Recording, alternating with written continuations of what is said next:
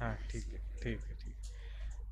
So mini monovision is a strategy that is being propagated particularly for the several newer kind of EDOF IOLs, the non-diffractive ones, to provide a better range of intermediate or near vision to the patients, as these lenses are predominantly designed for distance and intermediate vision. So we did a prospective study to compare the outcomes following bilateral implantation of the Vivity IOL when we targeted bilateral emetropia versus mini monovision. It was a prospective randomized single center trial where 140 eyes of 70 patients were in each group were divided into one group which had bilateral emetropia, and in the second group patients were chosen to have their second eye with a target close to minus zero point 0.5 but not more than minus 0.75 in the non-dominant eye.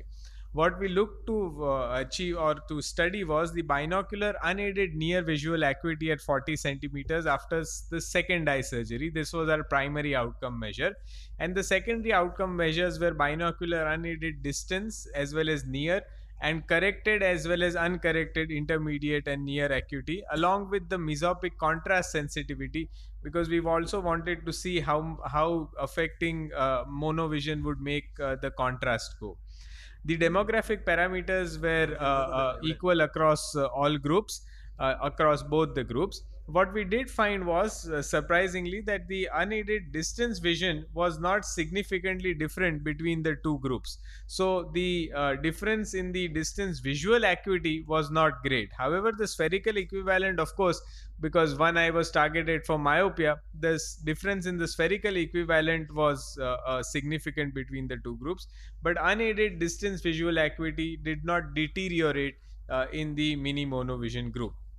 When we looked at the intermediate vision was comparable for across both groups, which means that the mini monovision group as well as the emetropia group had similar intermediate vision. So the intermediate vision was not improved more by doing a mini monovision. The near add also the near for 66 centimeters, that is for intermediate, did not differ between the two groups. When we looked at the near visual acuity, the mini monovision group did better. So the difference in the unaided visual acuity was significantly better in the mini monovision group, and the reading add that was required was significantly less in the mini monovision group compared to the emetropia group, as you can see here. However, both groups did require an add for good comfortable near vision reading. So mini monovision required lesser add, but it's not as if they did not require any add for near.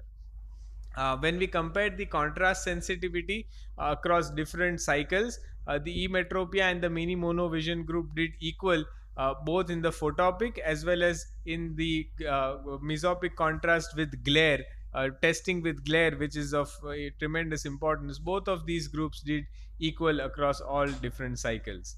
We also did a quality of vision questionnaire assessment, which has been validated in previous publications, and none of the patients reported any bothersome glare halos even in the mini monovision group, keeping in mind that they have slight ametropia between the two eyes. So I think it provides excellent unaided distance visual acuity in both groups.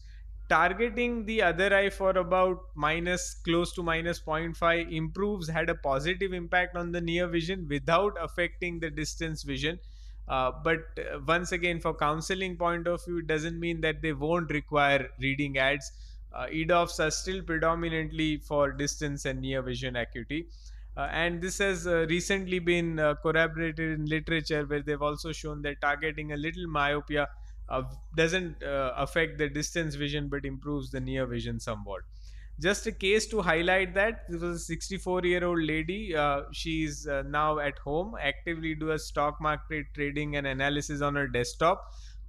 Children stay abroad, very well to do, but stay abroad, and husband is almost bedridden with chronic ailments, so doesn't drive. So she is the one who's running the home and managing all the finances and takes her husband to clinics, so on and so forth.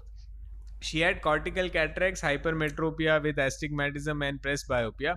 She was keen on spectacle independence but did not want any compromise in the quality of vision, because she is the main person running everything. So this was the while we planning the first eye, what we chose was a 24 diopter T3 for her, and fortunately things went off well. We talked to her that let's do one eye, let's see the refractive outcome, and let's see if we can do a little myopia in the other eye at that point of time. The surgery went off well. As you can see, these are the zones, the non-diffractive zones that are there, which actually stretch and give the improved intermediate and somewhat near vision, and these are the toric marks to show the toric component. She did very well post-operatively after one eye cataract surgery with reasonably good intermediate and near vision. So now when we did the second eye, normally we would have chosen 22 as our first choice of IOL for targeting emetropia, but for the second eye we went one step ahead and we did a 22.5. So we are targeting a little myopia, but not to the tune of say 0.75 or 1 or so. So having done a 22.5 in the other eye, she did very well both for intermediate as well as for near. And she tells us that she is able to do most of her activities without glasses. Of course, for reading very fine print, particularly the names and the expiry dates on her husband's medicines, she does require a reading at of the tune of 1 to 1.25 diopters. So I think the implications of this study are that surgeons may consider targeting a slight mini monovision in these kinds of non-diffractive extended depth of focus lens to improve the range of near visual performance. Once again, however, not to say that they won't require reading ads or they can be spectacle independent for sure. Thank you so much for the patient listening. SHAIL, one question is, we have also seen this with the VVT, but when you tell them that you will be 6-9 parts, will you tell them that, or because binocularly it may not be less than 6 parts or whatever, yes. But then 6-9 parts, will you have to tell them, or? Yeah, we generally always tell them that we are going to try, particularly when we have told them pre-operatively before the first eye, that if the first eye ends up on as how we expect with distance great vision, we may consider improving your near vision a little bit in the other eye. There will be, when you compare each eyes, you may find your distance vision to be slightly better in one eye and near vision to be slightly better in the other eye. So we do tell them about it. But this is all the same thing we do tell, but how often do they accept that? When they think that binocularly they cannot see the same in both the eyes, they will ask, first thing they will ask is how we will be driving. Correct. Will I be able to see at the distance similarly and all those? They're convinced by this. So to be honest, it's not, I mean, we don't offer mini monovision to each and everyone whom we do VVT.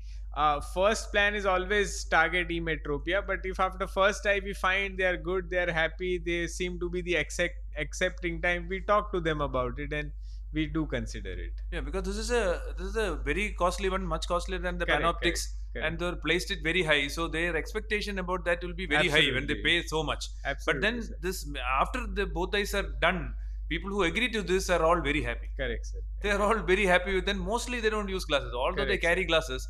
Mostly they don't use glasses. So I am very happy with these bino, but there are fewer patients accepting it because of the exorbitantly high pricing they have done for this. Absolutely, sir. 100% agree. And how do you decide which is a dominant eye?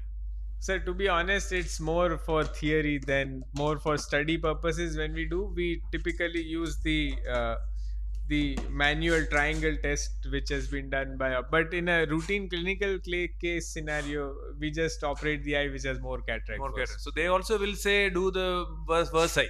Yeah. If you tell that the other eye is a dominant eye and then that is lesser cataract, they may not agree much. So practically the eye with more cataract. And that eye we cannot make it myopic also, because they will not get impressed with the good distance. Absolutely, sir. Absolutely, sir. Thank you very much. Any doubts on this? Because this is a very crucial thing to make people have almost no photic phenomenon, but they get very useful intermediate and near vision. This is a very crucial step ahead, and this will encourage more people to take up or use EDOFs rather than multifocals, especially in people who are demanding like this for their multiple activities.